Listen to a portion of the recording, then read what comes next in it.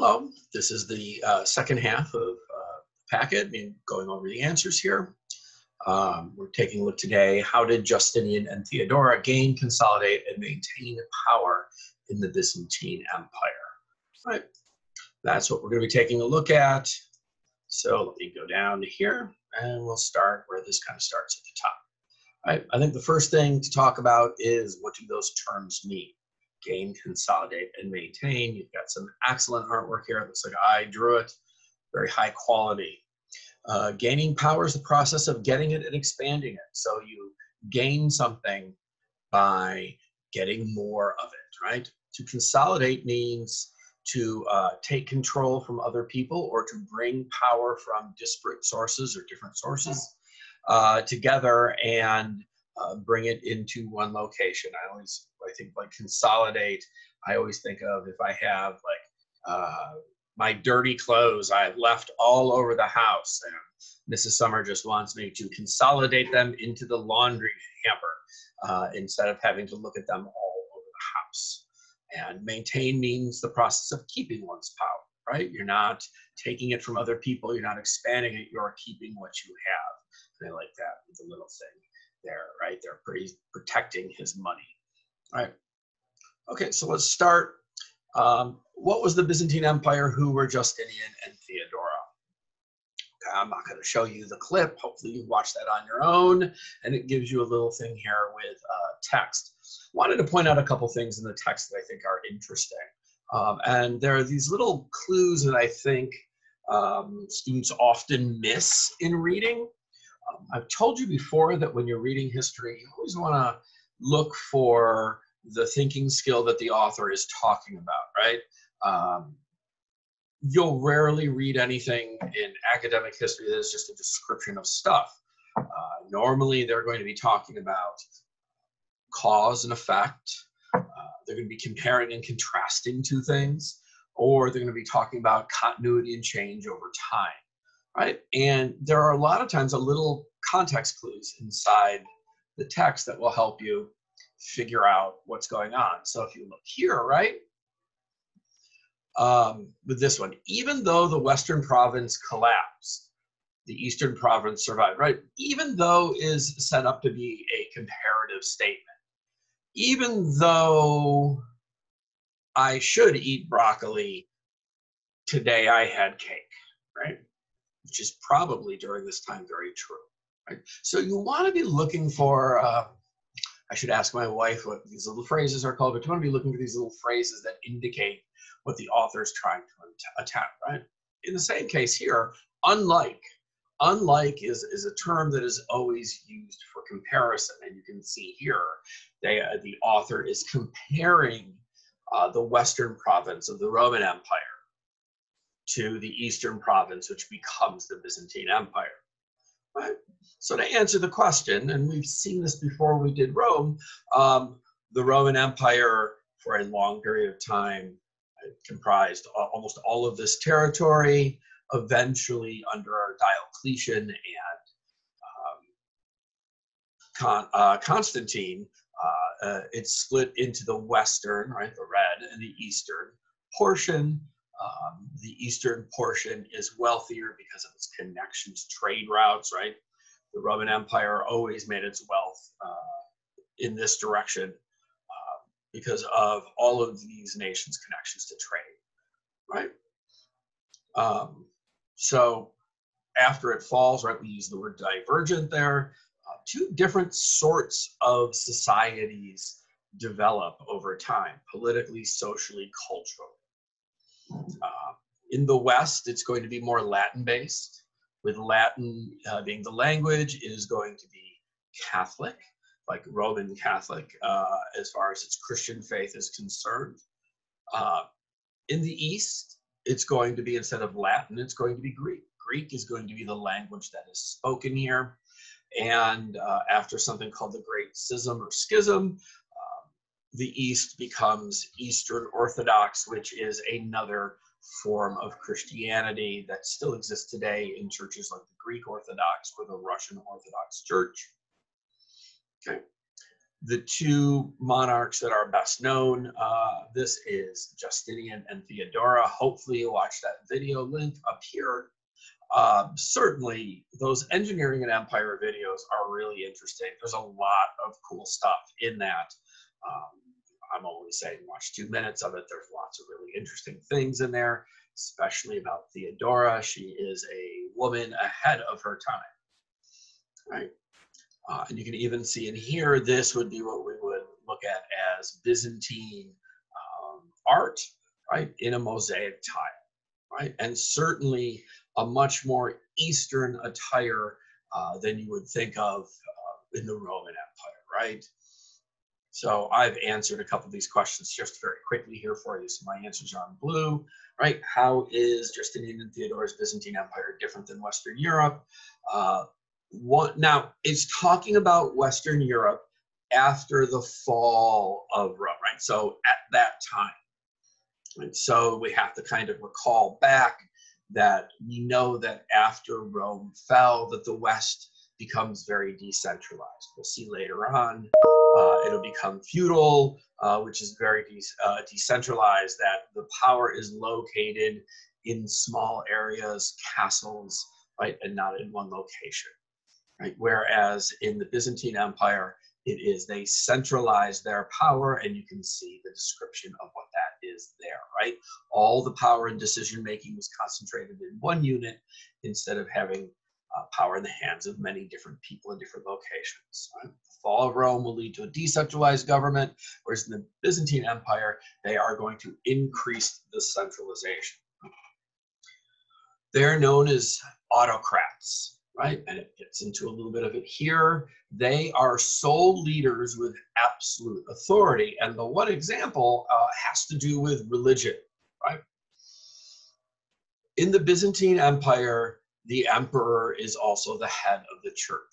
It's a term that when this topic was getting covered in AP World, the term was Caesar Popism, right? So they combined the words Caesar and Pope, meaning that Justinian is the head of both the state and the religion. That's why I like that little phrase, co-ruler with Jesus. Whereas in the West, even if you're a monarch, even later on in history, in the 1500s, right? The Pope would have all the religious authority and the kings would have political authority, and there was some competition between the two of them there, right? So East, the Byzantine rulers had a lot more power. In the West, the kings, while they had power, were more limited in the areas of religion. Okay. What title did Justinian give Theodora? He made her his co-empress. Now, again, in that video, there's lots of interesting things there about who Theodora was. What can we infer about their relationship? I think you can infer a number of things that I did not write down, that he valued her. How can I infer that? Well, because he didn't have to make her his co-emperor, and he did. He wanted to enable her to have a certain level of power so that she could rule with him as his partner. I could probably argue and infer that he loved and cared about her. If you look at the story, right, about where she came from, I think one can make the argument that he was trying to protect her from the whispers of the courts and the people, and make a very bold statement that you know, she is as entitled to power and rule as I am, regardless of where she comes from in the past. You know, I think again, we can infer that, and we can infer that she probably ruled quite effectively. I know one of the documents is about the Nika revolt, and she's the one that convinced him to stay, right? I think they become a very interesting couple in history, and you can always just Google them and read more about them at some point, because they are probably the, off the top of my head, the Bill and Hillary Clinton of their day, okay? So now we get down to here, the documents are all, they're looking at you to do document analysis to figure out whether or not they offer consolidate, gain, maintain power in the Byzantine Empire. I'm not going to get too deep into these guys. Right, so the first thing you look is the map of the expansion during the reign of Justinian and Theodora, and generally what you can see is this is where they started, and they conquered all this land, right? So I went with they gained power. Right? Why do I think they're gaining power? Because they're using military conquest to expand the territory they control, right? Justinian and Theodora are attempting to reunite the glory that was Rome.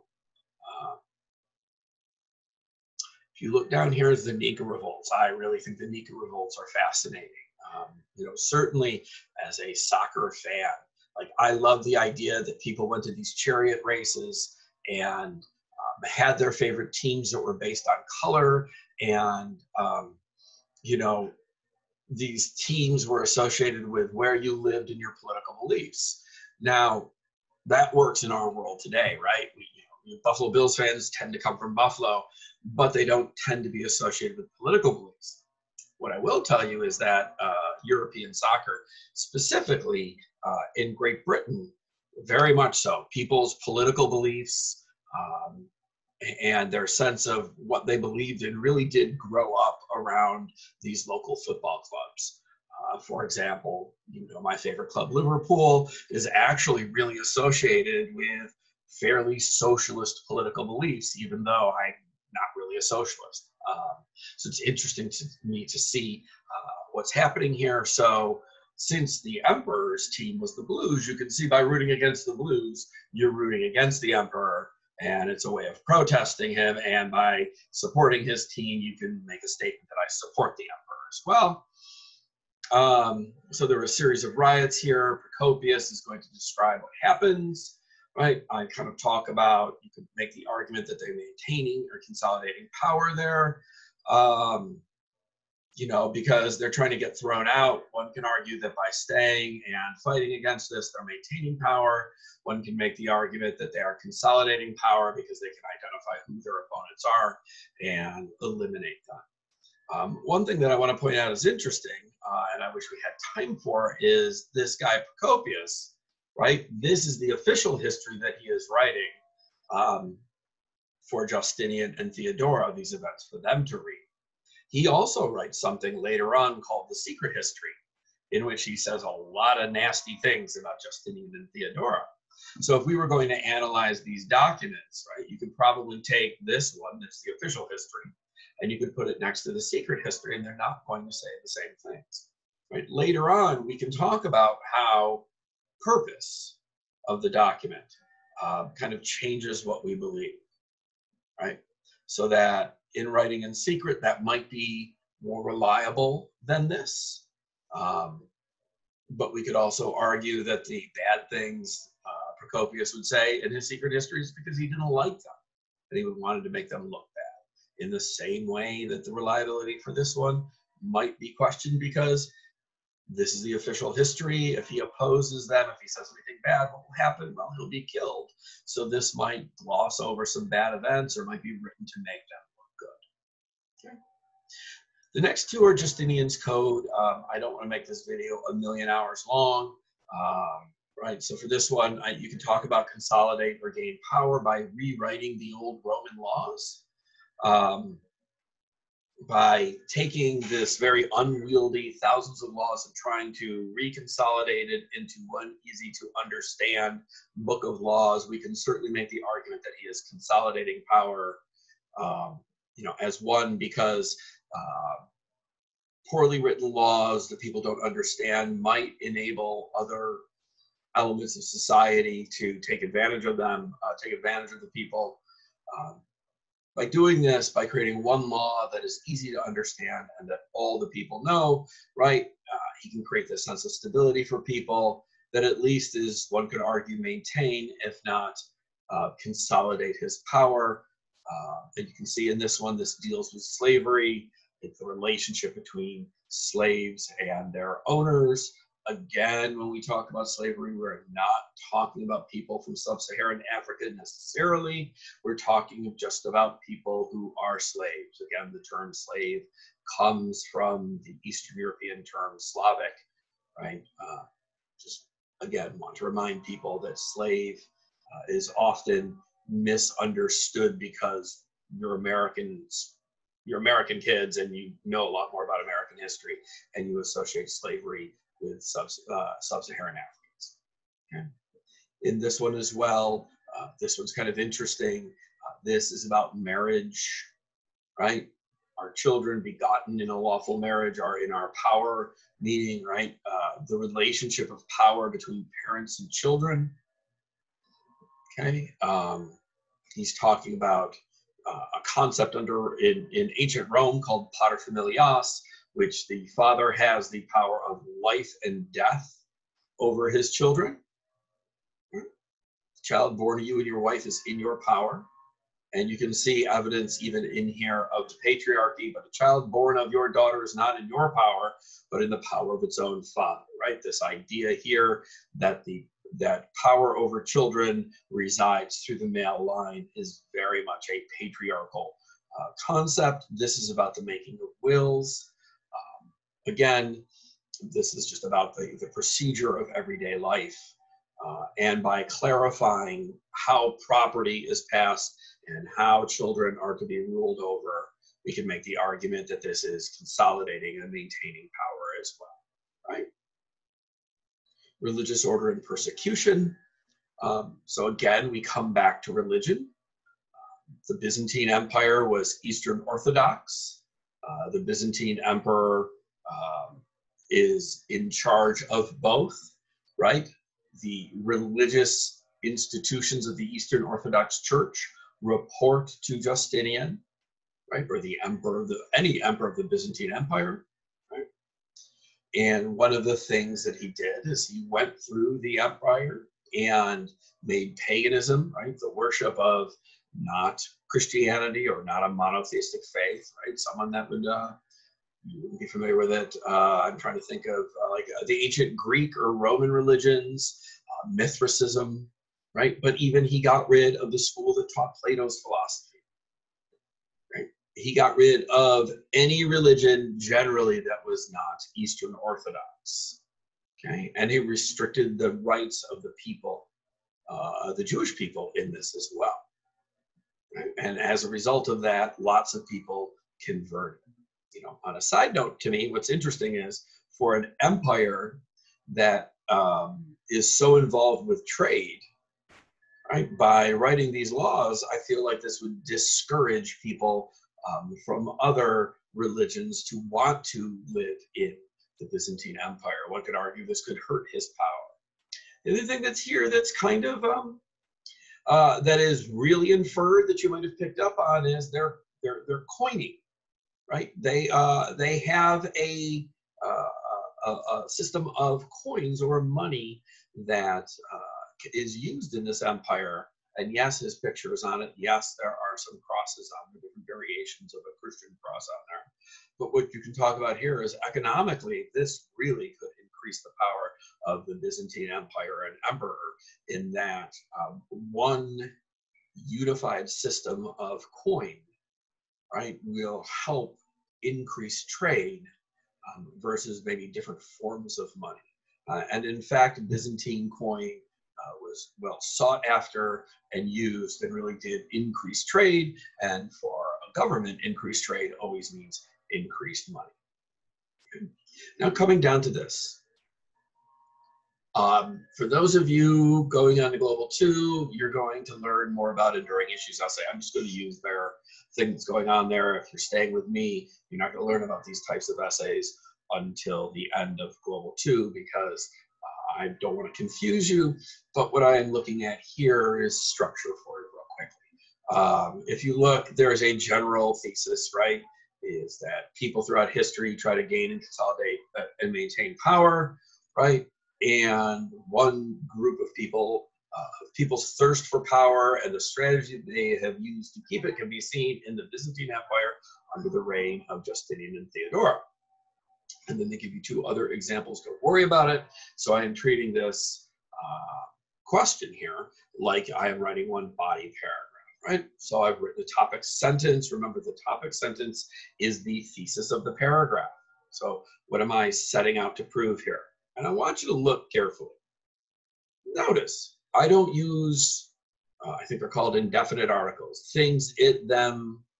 You need to, in academic writing, you know, remove those from your vocabulary in writing. The same way that you would talk differently to your parents versus your friends versus your grandparents versus, I don't know, somebody that's interviewing you for a job. You use different language. You certainly wouldn't talk to your grandparents, I would hope, the same way, or send them a text message the same way that you would text message your friends, right? So we have to think about how we use, how we are supposed to write for an academic audience. Okay, so my topic sentence: the Byzantine Empire under the reign of Justinian and Theodora is one example of how people and government sought to gain, maintain, consolidate power. Notice I went back up in here to the introduction. I've taken the idea, right? And remembering that the way this was described, they're just one example here in the thesis.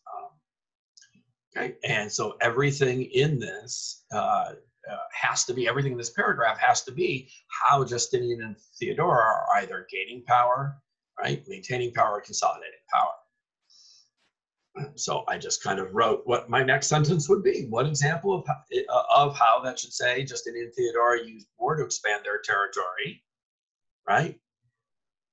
Oh, one example is how, sorry, I misread, Justinian and Theodora used war to expand their territory. And I put document 1 because if you look, right, I'm not saying one thing that proves this is a map. That's not, maps prove nothing, right? I'm saying is they used war because the map of the document serves as evidence of an idea, right? And then I would go on to describe, I'm not going to write the whole thing, how war was used to expand their power, how and why war was used, right? What wars happened? How does this expand their power? Another example can be seen in the rewriting of the Byzantine law code and the creation of what is known as Justinian's Code, right? I should have put documents, I think those are 3 and 4, I think, right? And then I would go on to describe how these new laws, or the Justinian's Code, right, helped Justinian and Theodora gain, maintain, or expand their power, or that of the states, right? And then finally, Justinian and Theodora, you know, I need to check something because I'm goofy. 1, 2, 3. Oh, they were 3A and 3B. That's what my problem was, right? So that should be 3A and 3B, but I'm correct there, right? Expanded their power was through eliminating all religions that weren't Christianity. Notice again, I am not just saying one example is document 4. No, what's the idea? They are eliminating all religions that aren't Christianity. And then I would go on to describe, right, and explain how and why them eliminating opposition would expand their power, or that of the state. Okay. Hopefully this is helpful for you. You know, try to keep doing this while we're all out on break, and hopefully I stayed in a reasonable amount of time. Message me if you have any questions or something didn't seem to make sense for you. Bye-bye.